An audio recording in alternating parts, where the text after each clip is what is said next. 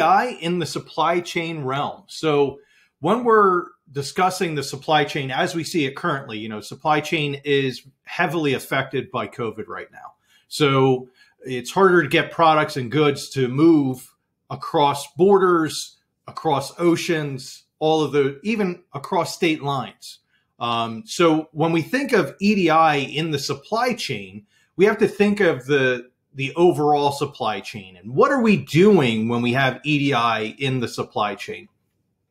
The biggest hopes with EDI in the supply chain, and the biggest things that it is doing for us, is it's speeding up knowledge of knowing where your product is, knowledge of knowing when your product gets delivered, how much product is available, and all those different other factors. Is it on a truck? Is it in a plane? Is it on a boat?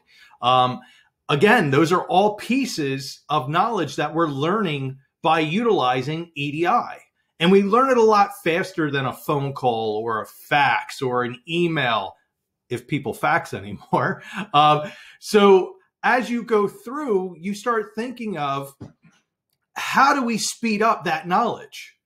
People are putting into the supply chain IoTs, where we can track trucks and vans in local neighborhoods and all those different types of things. But if we break it down and we look at, how does EDI make supply chain a little bit more efficient, which calculates into time, which also calculates into profitability.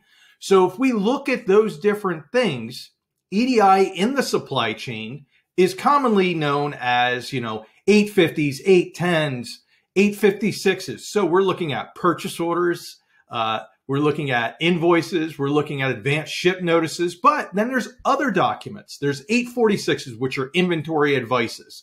There's the 940, 945. So we're looking at shipping documents that are interacting with the warehouse. And then if you look at documents in the transportation or logistics realms, you're looking at 214s, you're looking at your 999s, you're looking at different documents that are flowing amongst that trucking facility, or back to your supplier, or back to your vendor.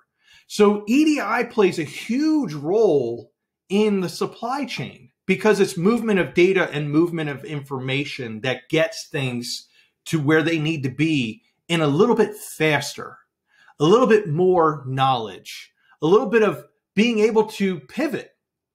If you know that a document's taking longer because you can track the data of, hey, this product's taking longer to go from Hong Kong to the United States, or from Canada to the United States, or wherever it's coming from and going to, you take all that data and you can say, hey, we would be better off using this route.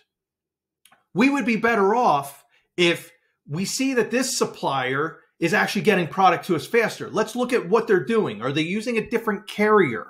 Are they using a different method of getting those supplies to us? So all those things in the supply chain, what do? They improve customer experience. They make things a lot more efficient. They speed up the processing. They'll reduce errors because you don't have users entering in information or manipulating information. As long as you can get it from your system in a successful manner, guess what? EDI helps reduce those errors. They help taking care of those things. So what does that all equate to? That all equates to saving time and money, making things more efficient, improving everybody's experience. And along with that, you also get improved inventory management. So just think of EDI in the supply chain. It's doing all those factors, all those movements. Yeah, they look to some people as just documents, but it's the data. The data in any business is going to help you to pivot, rebound, do things to be more efficient.